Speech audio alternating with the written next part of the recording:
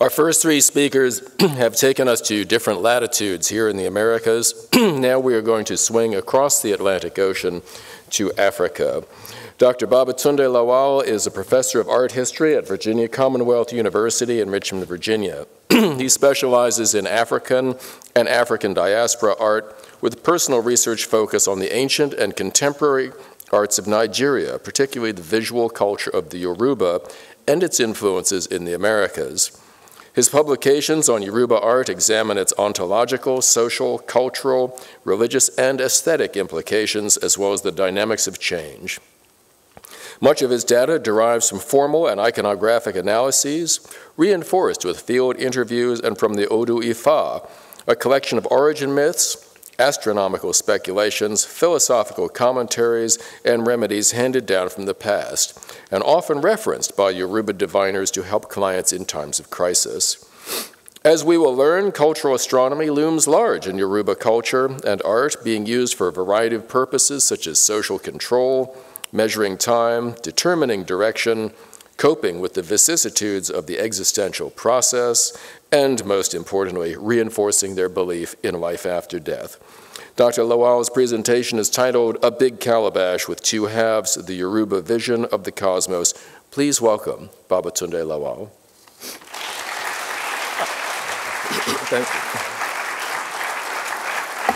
So here's your clock. Okay. It's about 25 after. Okay. Thank you very much. First of all, I want to thank the Smithsonian Institution for inviting me to participate in this symposium. Well, I'll go straight to the topic. As is well known, cultural astronomy is a complex subject. It is much more than an inquiry into the nature and significance of heavenly bodies. It also entails the use of celestial observations for measuring time, controlling human behavior, as well as for creating ritual and agricultural calendars, among others. In addition, cultural astronomy is in different parts of the world has given rise to a variety of cosmological speculations and belief systems, all aimed at giving life meaning and purpose. My presentation today examines this phenomenon among the Yoruba of West Africa and how they use it through the visual and performing arts to educate the public, measure time, determine direction, cope with the existential process, and above all, reinforce their quest for eternal life.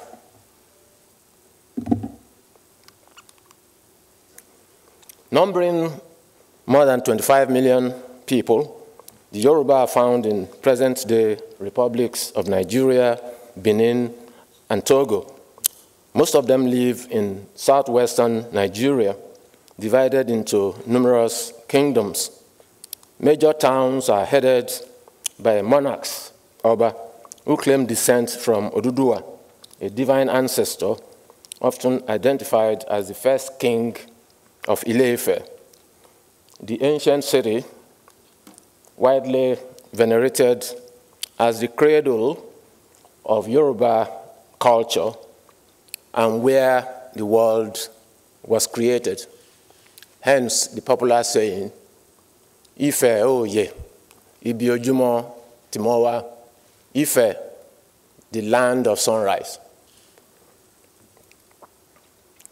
By the beginning of the second millennium of the Common Era, Ile-Ife had become a major urban center with highly sophisticated religious, social, and political institutions. In fact, there are monoliths for measuring time, and we have Professor Willett of Cambridge. It's a site of intensive archaeological work. The city is world famous for its arts, whose style varies from the naturalistic to the highly stylized, all reflecting a period, in fact, they date between the 11th and the 17th centuries, all reflecting a period of advanced cultural and economic development. As in other parts of Africa, the Yoruba have astronomers and astrologers called Ojogbon. These are philosophers, our star readers, Adaunse, occultists. There are professional diviners revered as keepers of Yoruba divination narratives called Odù Ifá, comprising creation stories, details of time-honored rituals, quasi-historical accounts, often cited to relate the past to the present in the attempt to predict or solve problems. Scholars of Yoruba history, art, religion, and cultural astronomy are fortunate in that several volumes of Odù Ifá have been published for teaching and research purposes. In fact, even in the Americas here, there are institutions helping to advance the knowledge of Ifá. In fact, in 2005, UNESCO recognized Ifá divination practice among the Yoruba as a world heritage. My interpretation of Yoruba cosmology has benefited immensely, not only from Odù Ifá, but also from Yoruba oral traditions, as well as interviews with indigenous astrologers, and from my own research. It is worth mentioning that Yoruba oral traditions include special terms and aphorism for theorizing and interpreting the visual and performing arts. A review of Yoruba cosmology reveals a strong belief in a supreme creator called Olodumare, the eternal one, or the ultimate cause, the generator of Ashe. Ashe is a vital force or power that enables the sun to shine, the moon and stars to glitter, the winds to blow, the rain to fall, and the river to flow. It gives form to the formless, motion to the motionless, and life to living things. It is present in all phenomena, both animate and inanimate. This power sustains the cosmos, which the Yoruba conceptualize as the Big Calabash with two halves, Igbanla Meji, Sojuderaun, also called Igbaiwa, the calabash of existence.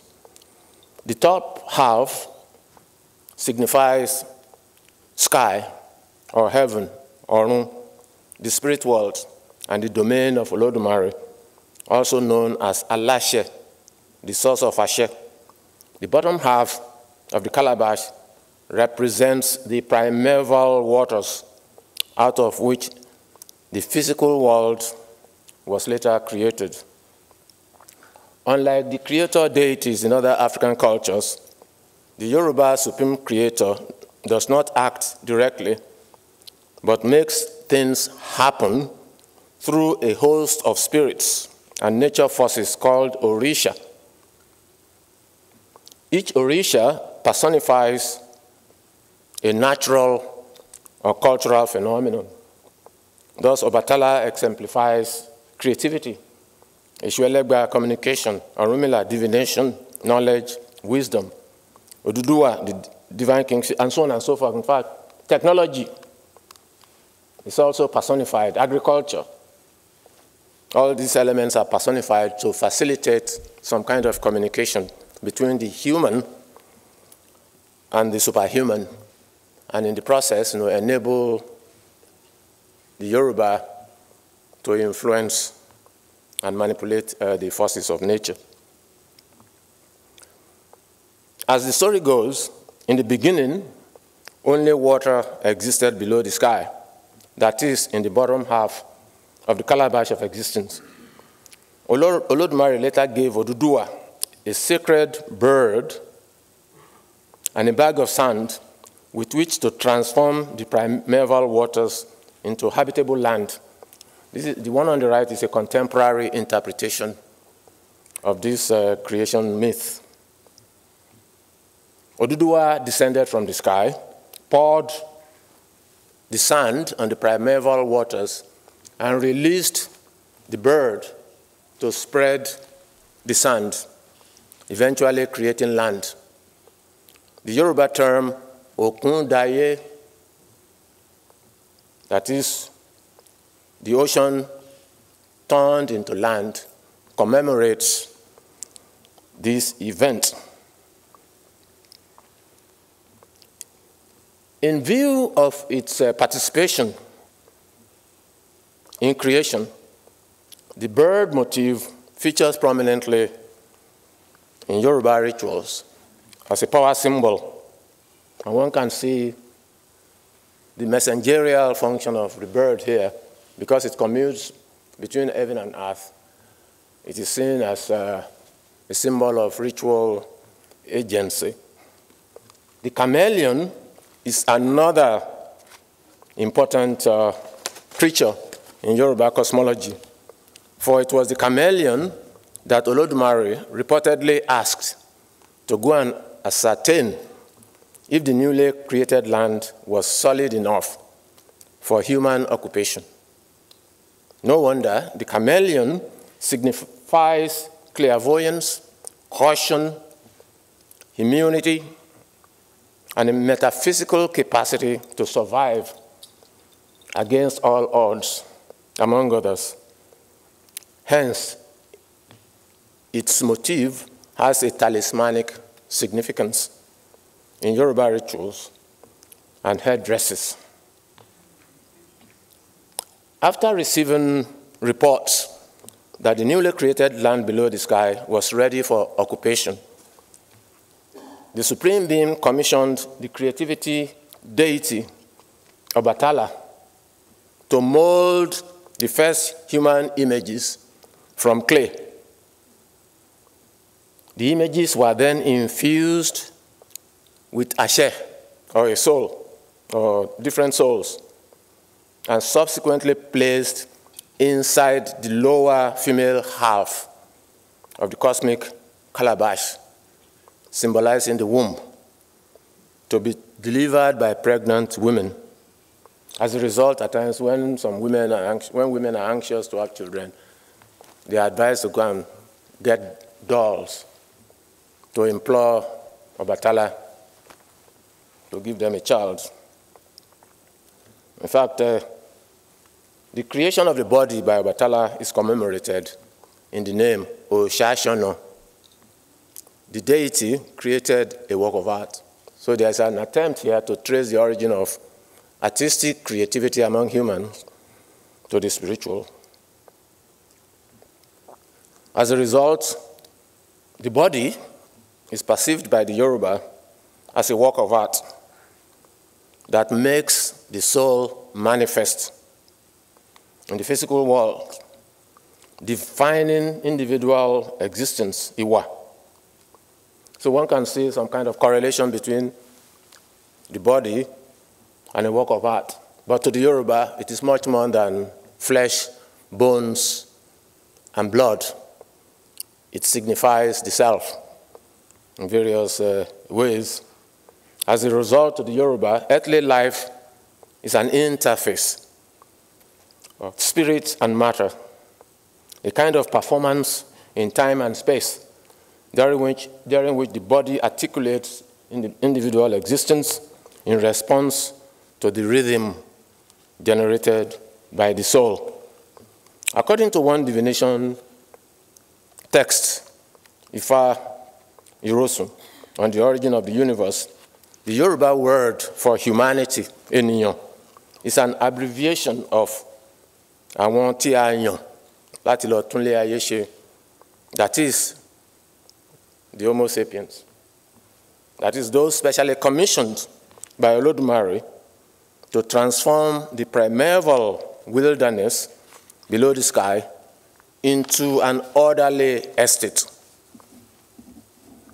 In other words, or in effect, the word ènìyàn not only identifies the human body as a divinely inspired, intelligent form, it also implies that the capacity to create and appreciate art is an integral part of humanity, accounting for the aesthetic impulses in poetry, music, dress, pottery, sculptures, and other forms of material culture. Now, it is worth mentioning that some of the Orishas, including Obatala, the artist deity, allegedly assumed the same human body in order to accompany the first mortals to the earth. In fact, Ogun, the deity of tools and weapons, is said to have led the way, that is, the first mortals and other deities, using his machete to cut a path through the primordial jungle, laying the foundation for Yoruba culture and civilization. In fact, during festival for Ogun, you see priests using the machete as though clearing path, creating civilization. So the popular name Ogunlana commemorates this event. In short, all the principal Yoruba Orisha allegedly contributed significantly to the transformation of the earth into the civilization it has become today. Besides, some Orisha allegedly became rulers of certain towns during their sojourn on earth, intermarrying with humans who now venerate them as divine ancestors. Other deities miraculously disappeared, leaving behind figurative and non-figurative symbols for communicating with them in the spirit world. These legends soon gave rise to a tendency among the Yoruba to identify culture heroes on the grounds that they are supernatural beings temporarily incarnated in human forms to facilitate direct interaction with mortals. So it is that some Yoruba deities are personified in art on altars. Others can be embodied through spirit mediumship. Now, the popular Yoruba saying, Ayé lọ́jà, ọ̀run nílé, the world is a market, heaven is home, throws more light on the Yoruba concept of humanity. It connotes the descent of an embodied soul from heaven to participate metaphorically in a business venture on earth, which will end at death. However, to the Yoruba, death, iku, is not the end of life, but rather a kind of disembodiment of the soul and its return home to heaven, where it may reincarnate as a newborn baby to start a new life on earth. For instance, whenever children are born immediately after the death of grandparents, they are named after those grandparents, being perceived as those grandparents reincarnated. For instance, my own name, Babatunde, means father returns, implying that my grandfather has reincarnated in me. If a woman, Yetunde, mother returns. On the other hand, the symbolic equation of the marketplace with the physical world derives in part from the deification or identification of the earth as a goddess who provides the bulk of the raw materials that sustains a culture's economy. While men are often in charge of production, especially of crops and livestock, women dominate retail business. As Margaret Drewell points out, women control the central market and its administrative head holds a position in the King's Council of Chiefs. In effect, the marketplace metaphor in Yoruba culture identifies earthly existence as a complex web of social interactions and negotiations, a kind of business venture that requires an individual to develop special skills so as to make life profitable. The emphasis on the head, Ori, in Yoruba visual culture, deserves special attention here. It reflects a strong belief that the head is to the body what a king is to a kingdom, and by extension, what the supreme being is to the cosmos, a source of power. Moreover, the head of an individual is thought to have two aspects. The physical head, that is the visible one, which identifies the self, and the metaphysical head, the seat of the soul, that not only empowers existence, but also enables certain individuals, especially diviners, to develop extraterrestrial perceptions reflected in cultural astronomy.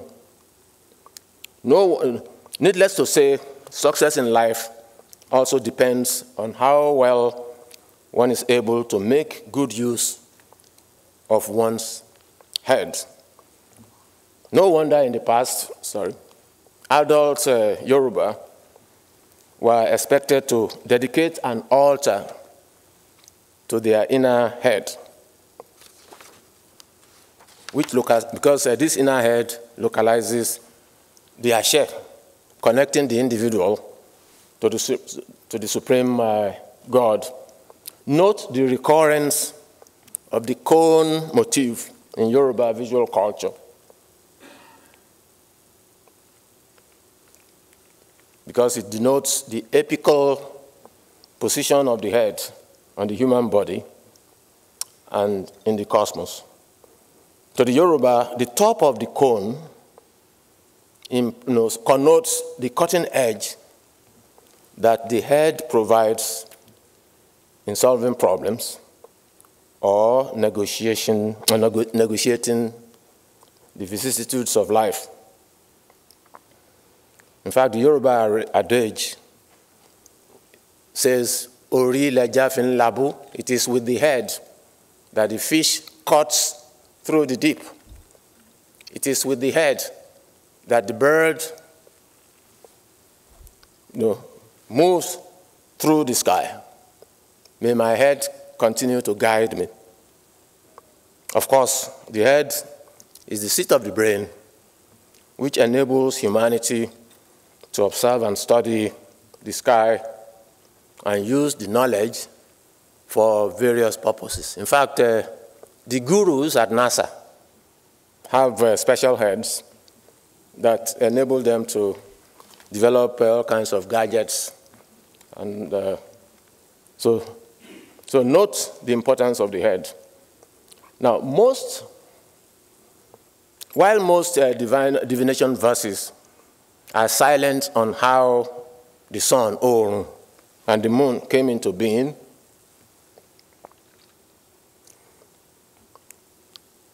nonetheless, they identify sun and the moon as children of the great mother called Yemaja. The sun is regarded as male and moon female, the latter being associated with the menstrual cycle in Koshu. Hence, during the waxing phase of the moon, maidens and newly married women pray to the moon to bless them with children. Moreover, certain rituals called Ajidewe, that is, wake up and feel younger, are performed during the waxing phase of the moon to promote longevity and prosperity.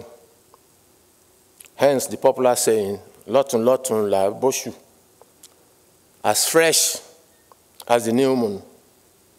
So these rituals associated with the moon easily explain the frequency of the crescent motif in Yoruba art, as one can see here.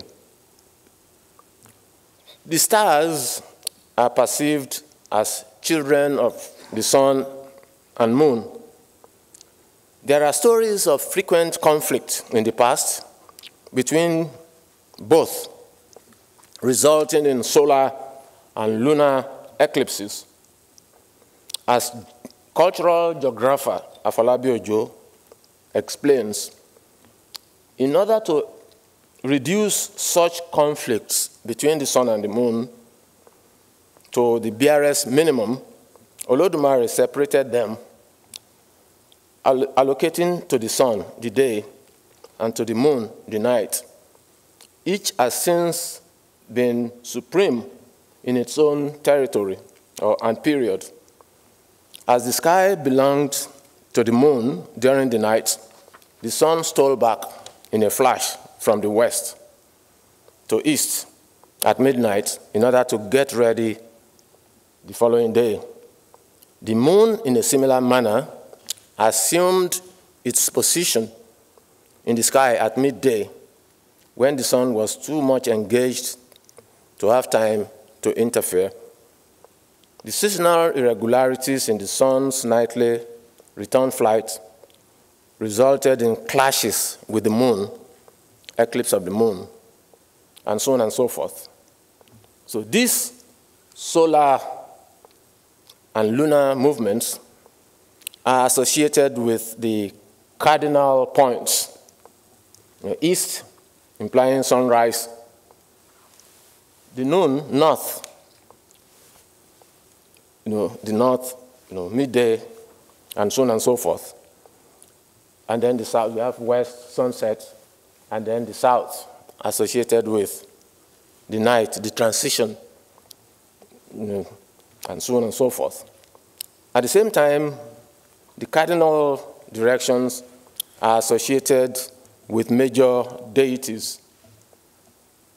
As a result, time can be calculated on the basis of the appearance of the sun and the moon. In fact, in many parts of Ife, there are monoliths dating back to the 11th century, allegedly used to determine directions of the sun as well as shadows. In fact, a German explorer visiting Ife around 1910 was told how the shadows were interpreted along with the cries of certain birds to determine time. The diurnal movements of sun and moon also determined the 4 days of the Yoruba week in the past. And then these days are associated with various deities or Orisha, and so on and so forth. Admittedly, Yoruba oral traditions are vague on the topography of the top half of the Calabash, yet there is a strong belief that it has many layers, about 7, and that the Supreme Being occupies the topmost one. In the lower half dwell the deities of, that is heaven, the celestial beings, souls of deceased ancestors, while the bottom half represents the domain of the earth goddess. In fact, the middle portion here is called the Leaye, the world of the living. So the Yoruba landscape is divided into 3 parts. You have residential areas called Ilu, that is the cultivated land. Then you have adjacent farms, Oko, part of the ordered sphere. And then we have the wilderness, a kind of terra incognita, occupied by all kinds of spirits. The existence of lagoons and lakes here and there on the surface of the earth has given rise to a popular belief that the landscape floats on a body of water, accessible through wells and other holes. In fact, the Yoruba speculate that there is a big river underground that souls of the dead must cross on their way to heaven. As a result, whenever somebody dies, that person is said to have crossed the river. The rainbow deity, the celestial snake, is said to connect the earthly river to the sky, helping to recycle water that falls as rain from the sky. And it is this water that helps to sustain the physical world as a commercial center. In fact, one can see here emphasis on the rainbow. The rainbow is associated with prosperity because of that, and so on. Now, there is a problem here because in Yoruba cosmology, there is a belief that the world is a complex of opposing forces. In fact, the first and second speakers mentioned opposing forces in the universe. In fact, the Yoruba perception of the eclipse as a conflict between the sun and sky is part of this widespread belief. So what we see here, there's a belief, kind of oppositional complementarity of sun and moon, day and night, hot and cold, wet and dry, visible and invisible, all complementing one another. Hence, there's this popular saying, "Tibitire la dale aye," that is, the world is sustained by good and evil. And inu koko dudu, it is out of a black pot that the white porridge comes out. In other words, you use a black pot to cook and make white porridge. The implication here, apart from signifying that good things can come out of a bad event and vice versa, it also relates night to daylight, because daylight comes out of the night. No wonder Yoruba cosmology has forces associated with those of the right and those of the left. Those of the left are associated with evil, and those of the right with good, and so on and so forth. So there are all kinds of implications for this. As a result of that, there's a belief that there are certain deities created by Olodumare to reconcile these forces that are in perpetual opposition to one another, part of a dualism. And one of the deities associated with this balancing act is Eshu, Elegba, the divine messenger, who is associated with the crossroads. And then we have Ifá, associated with divination to help humans to find problems, to find solutions to problems. So Eshu is frequently represented as double-faced, emphasizing its ability to negotiate with the forces of good and those of evil. It's also associated with the crossroad because it links the north to the south, east and west. And one can see this metaphor in some of Eshu's symbols, with 3 or 4 figures. The other deity is Ifá, the deity of wisdom. In fact, Ifá sort of signifies the intelligence of the Supreme Being. And then note 4 figures here alluding to the cardinal points in addition to Eshu. So the interaction of Ifá and Eshu, especially during divination process, has allowed humans to find problems, to find solutions to all kinds of problems. And we see here those individuals who specialize in the knowledge of the cosmos using divination trade to help find these solutions. So the divination tray comes in various sizes. The round or circular ones evoke the calabash, the cosmic calabash.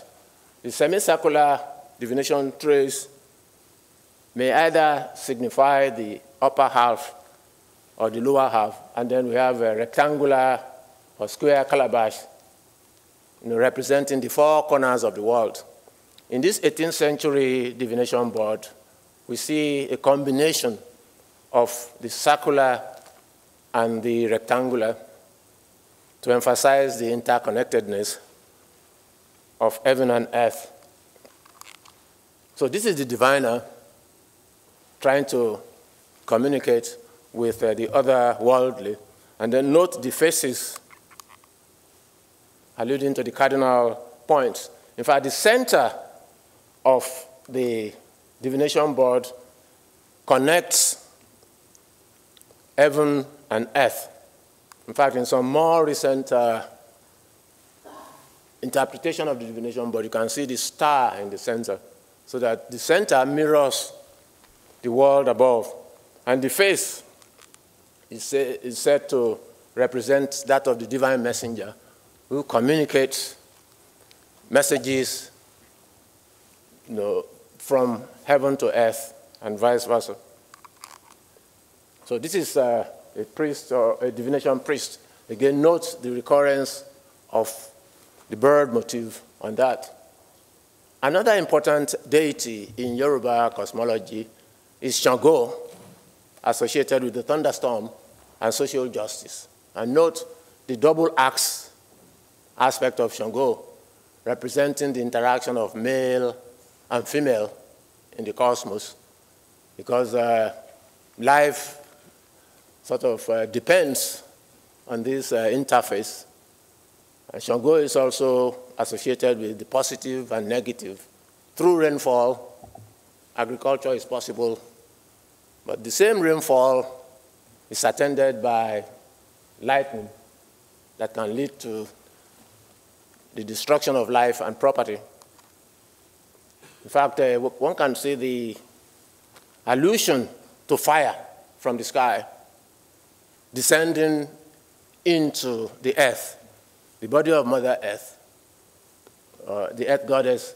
And then during the thunderstorm, certain lamps may be lit in an attempt to control the movement of Shango across the sky. Because when there is lightning, Shango is said to be riding fire like a horse. So there's an attempt to control. This control also entails the use of the human body to manifest the power and presence of Shango. Note how even male priests braid their hair. And the implication here is that you are trying to femalize the male body to make it as powerful spiritually as that of women, because women use their body to mediate souls of babies from heaven to earth. And the power with which they are able to procreate is different from muscular power, so that we begin to see how men try to acquire certain aspects of female power in an attempt to mediate, use their body to mediate this powerful deity without sustaining serious injury. Note the color of Shango, red, associated with fire. Fire can be negative when it burns the body or burns the environment, but can be positive when it is used for cooking. Fire, red is also associated with the with blood, which invigorates the body. In fact, Shango can manifest in the body of a priest. And note the use of blue associated with water, red, fire, white, spirituality. And one can see here the Agbeno is a male priest with braided hair to signify the descent of fire from the sky to be absorbed by Mother Earth. And then the movement of the flame is associated with Oya, the tornado goddess, who collaborates with Shango during a thunderstorm. In fact, the Yoruba believe that without Oya, the female partner of Shango, Shango is powerless. So we begin to see this emphasis on the complementarity of the male and the female. Note the fan motif here. Because Oya has a major influence on Shango, she's able to either use the fan to cool Shango's temper, or at the same time use that fan to infuriate Shango. So one can see this elephant and this emphasis on dualism in Shango art. So one can see the correspondence between the thunderbolt born by the priest with the fire. This is fire, this is fire. The container here is also trying to contain Shango's power. And then one can see the duality here. Shango is also believed to have the power to punish offenders and then reward those who are righteous. And finally, we look at Earth Goddess, who controls the market. There is a society called the Ogboni. Individuals, men and women who have attained distinguished positions in their professions, they become members of this society. They call themselves Omoya, children of the same mother. Even though the earth is perceived as female, most of the altars have male and female figures, implying that the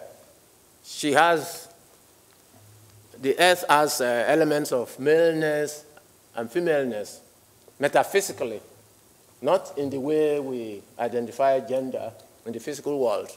The male and female aspect also signify the ability of the mother to reward, because the female body is soft, associated with motherhood, and then the male punishment, hardness. So in Yoruba culture, female gentility, man forceful. So we see these two elements combined, and then you can see some images of the Mother Earth with two faces, one male, punish the other female. And then this is the symbol of members called Edon Ogboni.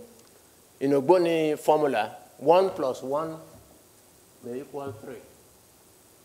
Because a male and a female is conjoined by the presence of Mother Earth, the invisible witness to human dealings. So we can see these elements. And then this is a female figure with a male heart, emphasizing that Mother Earth is able to have the power to punish and then to reward at the same time. Finally, we see an Egungun mask used to embody the soul of ancestors returning to the society, emphasizing the belief that the body is a mask, and at death, the soul leaves the mask. A human mask can be created as a substitute, as a surrogate for the body, and that is why during annual festivals, masks are used to incarnate the souls of returning ancestors. Note the emphasis on the face. Naturalism in Yoruba art signifies the body physical, in flesh, whereas stylization, the metaphysical body, emphasizing the dislocation of the soul from the body. So the Egungun attempts to provide a new body, and then note the stylized face, emphasizing the essence of humanity rather than the specificity of a particular individual. So one can see an attempt to use a kind of call and response to ignite the mask. In fact, igniting in Yoruba culture means, when you dance, you are burning. There's a synergy in the body. And that is what we have here, so that during the performance of the Egungun, the colors evoke the rainbow that recycles elements in the universe. And one sees this attempt to make the spirit manifest, so that to the Yoruba, death is not a finality. It's only a separation of the soul from the body. So it is a victory of the human spirit over death. In fact, the Yoruba word, Ojutiku, shame on death, celebrates this belief that life is eternal. The body, the material body, is temporal. In fact, that tradition also survives in the US. In many parts, in fact, recently, the tradition is being revived in many parts to remember, memorialize important people. And in fact, you can see here, Egungun for Duke Ellington. So we see in art an attempt to read the celestial phenomena and then use the knowledge to reinforce life and sort of nurse the belief in a kind of life after death. Thank you very much.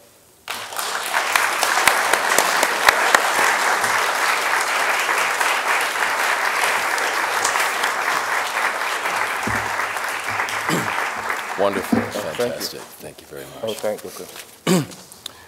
Wow, we've sort of been all over the planet now and in up and down.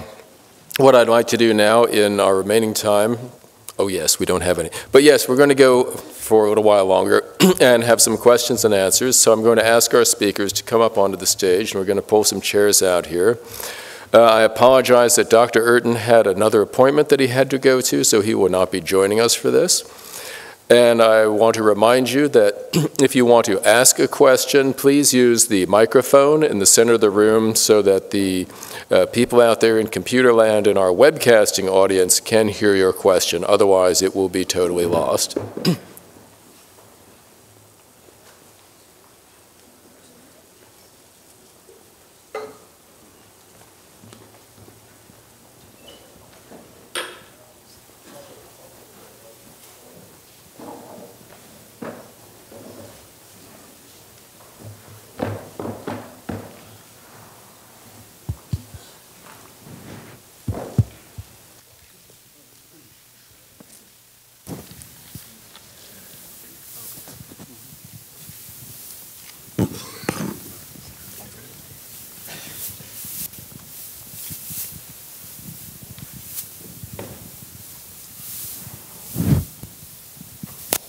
Okay, thank you. Would someone like to start with a question? I know you guys are dying to ask some stuff. Please go up to the microphone. Yes, that one right there. Oh, hi, Stephen. Hi, Doug. Thank you all for a really exciting afternoon. It was just wonderful to flip around between this place and the other place and all over the world. I really appreciate all the speakers. I'm an archaeologist. I work in the Arctic, and I wanted to touch on another aspect of astronomy, which is meteorites. I know Mr. Price mentioned it briefly. And in the Arctic, there was a famous meteorite fall, which was iron-rich, and so people traveled to get this meteorite to make tools out of it. But I'm wondering if any of the speakers had any other insights into those less permanent aspects of astronomy, but meteorites and comets, if there was native knowledge or observations or thoughts about meteorites and comets.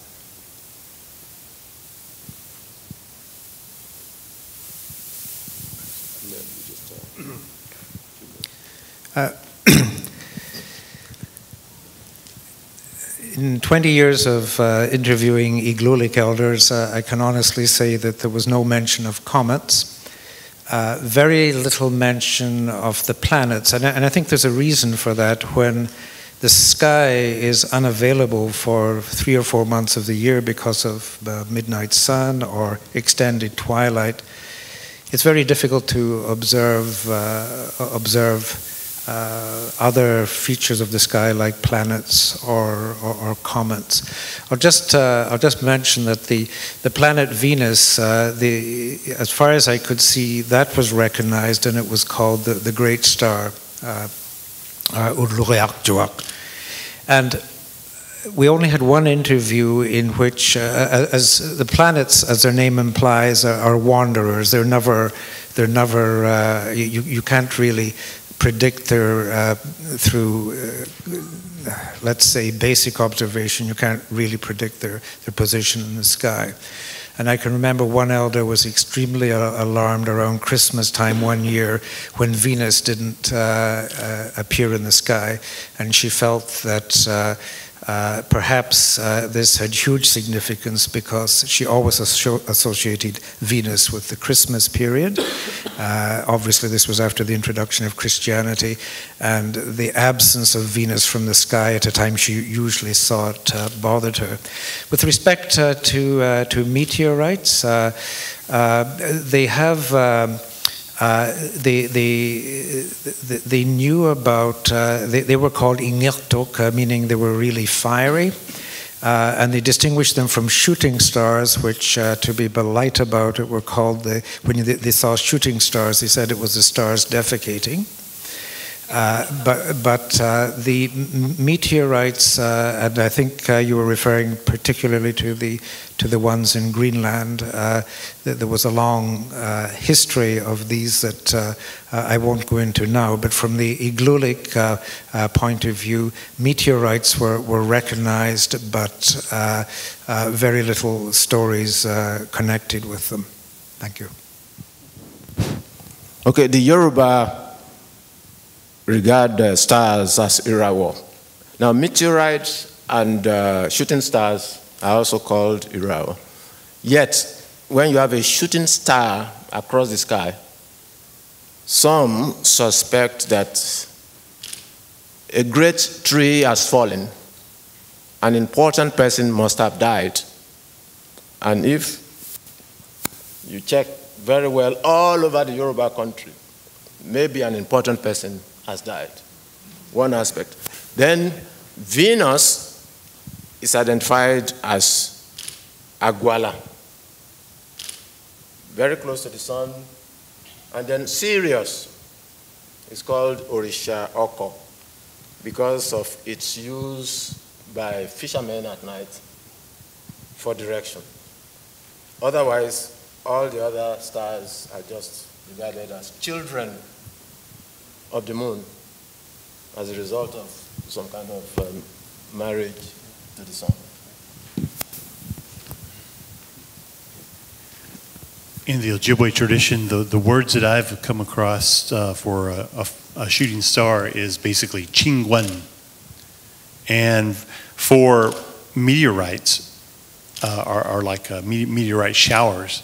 The Ojibwe came up with or had a word called rain stars. Give me one anangug.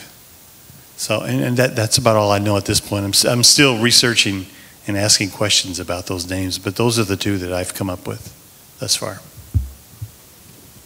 Other questions?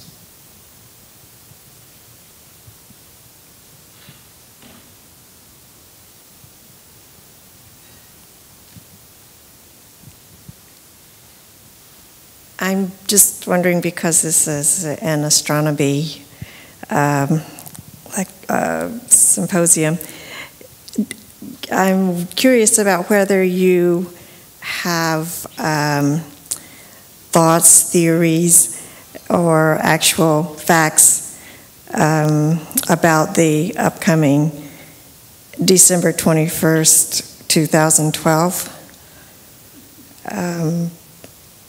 astronomical lineup or whatever that is supposed to be occurring that day.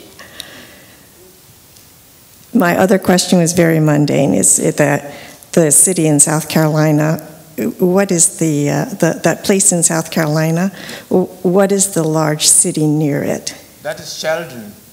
Okay. Sheldon in South Carolina. In fact, between July and August, a lot of African Americans, Hispanic Americans who trace ancestry to the Yoruba congregate in Sheldon to celebrate the Yoruba heritage. In fact, there is a Yoruba village there where ancestors are remembered, there are masks, and the tradition is spreading to other parts of the Americas.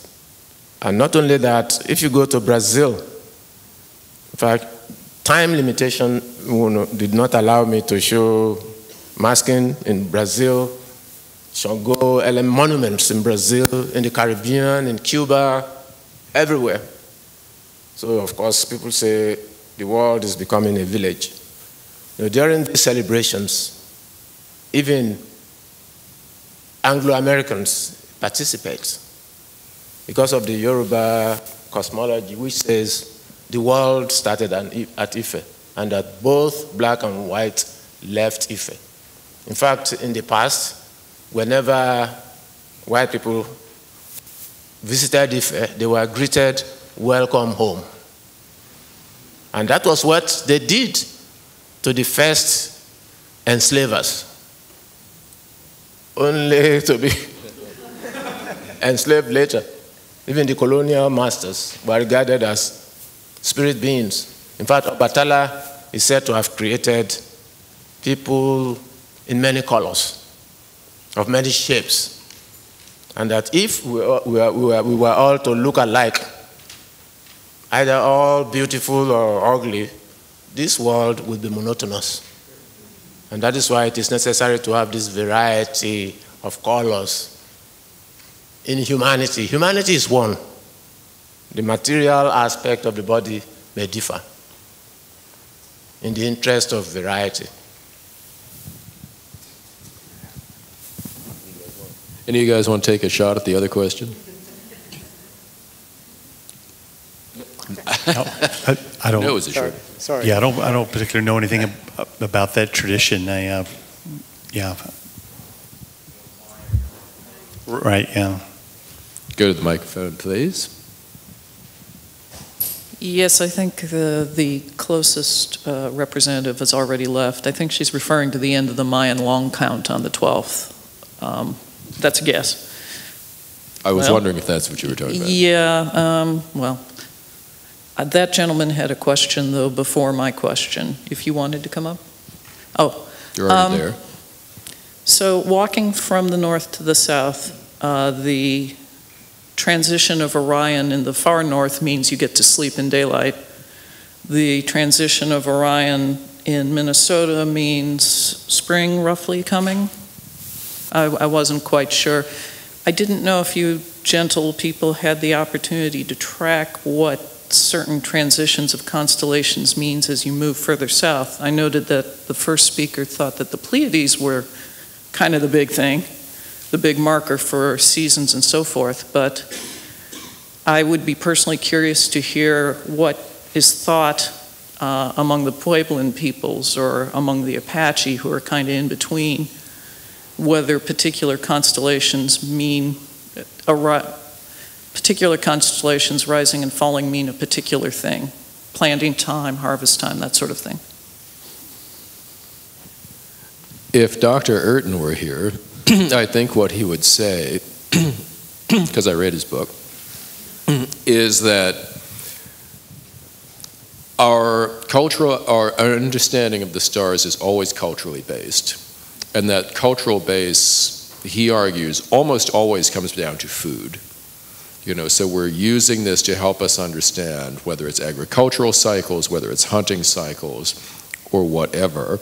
But he also makes the point, and this was sort of the question I had down here, is that the sky, to some extent we can talk about the night sky as being kind of a cultural Rorschach, in which we see what we already understand. I mean, it helps us understand some things, but then there's also what we project onto it. I had an experience the other night. I can see a little bit of the northern sky from my apartment in Baltimore. And I can see the Big Dipper going around the North Star, and I can't see a whole lot else. And there's all this urban light that stops me from seeing a whole lot of stars. But I had particularly clear night. I was like, oh, wow, I can see those, and I can see those. Gosh, I wonder what they are. I wish I knew my constellations, blah, blah, blah, blah, blah. And then having read Gary Ayrton's book, I said, I can just make up my own. That's the big triangle. That's the big W over there. You know, it's why do I need somebody else's map? If I just look at the sky, I can make sense of it myself. So I don't know if that really answers your question, but I think that we will find, and it's an interesting question, I don't know if anyone has done that kind of comparative cultural astronomy, but that we would find that these things mean different things in different places, and it depends on their mode of production, and all these other kinds of things. Pleiades, very important in a lot of cultures, which I find very interesting. Hawaiian culture, very important. Gentlemen? I've come across a story where the Hopi Pueblos look at Pleiades as a time to plant and a time to harvest, and they just happen to be at that particular latitude where, you know, their growing seasons correlate. But with the Pleiades, for us, being farther north, you know, that would not correlate. Well, for one thing, we're not agricultural traditionally. But the Pleiades had, for us, a cosmological, and I didn't include that in my presentation. The Pleiades was a cosmological constellation called Babatunde, which means the hole in the sky. And right about the time of the winter solstice, the Babatunde is almost overhead. And that is kind of an alignment of the four worlds of the Ojibwe, the four levels of the universe. So that's how come that the cedar tree is sacred to us, because it is like a cosmological axis that aligns the world with the Babatunde, with the hole in the sky. So that's why we use cedar in our ceremonies. But it gets really complex when they start telling that story, and I didn't feel totally confident in bringing that story here until I have learned more about those teachings. Another little thing about the Pleiades, again in South America, there was a very interesting scientific study done where some scientist guy or whatever was out there and was told by the villagers that every year this certain group of elders goes to the certain mountaintop before dawn and watches for the rise of the Pleiades. And depending on what they see, that determines what the year is going to be like and when they should plant. And so this was just written down as one of these kind of cultural knowledge things, blah, blah, blah, blah, blah. And then the scientist guy said, all right, let me check this out. So he went and checked it out, and it had to do with the density of the atmosphere and how that made the Pleiades appear, which is in a sort of kind of farmer's almanac way told them, okay, it's going to be a wet year or a dry year. And that then determined, and he was able to document this and prove it scientifically, that they actually had science going on here. It wasn't just some kind of, I dare say the word, superstition. And I think that's, you know, that what we see in a lot of what we've talked about here is that there is deep cultural knowledge in all of these things that combines science, cultural understanding, psychology, a whole range of the human experience. Now, among the Yoruba, some astrologers, instead of looking at the sky, get a bowl of water to reflect the heavens. And it is from this bowl that the stars of certain individuals can be identified. So that if somebody is rich and famous, they say, Rawaminton, my star is shining. And then individuals will align, will be identifying a particular star with their own destiny.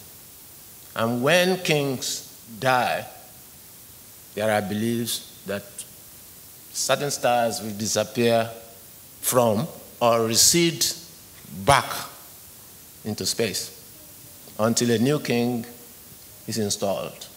Of course, the body is a mask for mediating souls through reincarnation, through rites of passage.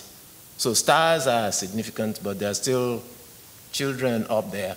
subject to other forces. They are all Ashe. It's a power, it's a force in the universe, all emanating from a source. I'll just, and this is going back a bit to the question. I think this point has been made before, but I think it's important to know and repeat that the constellations as we know them are not always what other people see. So when it comes to Orion don't see, Inuit don't see Orion in the same sense that we do. It's broken up. The three main stars in Orion, the ones that I explained, the runners, they're just separated out of that to be a constellation that's actually linked with the Hyades and also with the major star Aldebaran. Similarly, the other two stars that we're familiar with in Orion, that's Betelgeuse and Bellatrix, they're ones that are completely different constellation or asterism, as you might call it, within Inuit culture. And these are called Akutuyuk because of their separation. They mean two stars apart. And I'll just make a very quick point about the gathering of astronomical information these days from lesser known peoples, and this is the huge amount of acculturation that native astronomers are undergoing.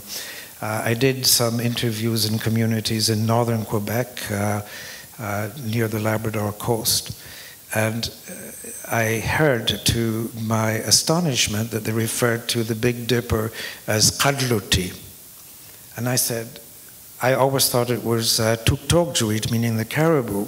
And this middle-aged lady said, no, it's Kadluti. And I said, well, when you translate that, it means dipper. So I said, where did you first learn that it was called Kadluti? And she said, an Anglican minister, when I was very young, came into our house in a dark night and said, it was beautiful, clear tonight, and I looked up to the sky and I could see Kadluti. And that's how she learned it. So through the back door, all our acculturations creep in and begin to really infect and affect native cultural astronomies. Thanks. I'm afraid I have been given the time up signal, but so I'm going to end the formal discussion and hope that those of you who have further questions will stick around and discuss with us, and I apologize for that.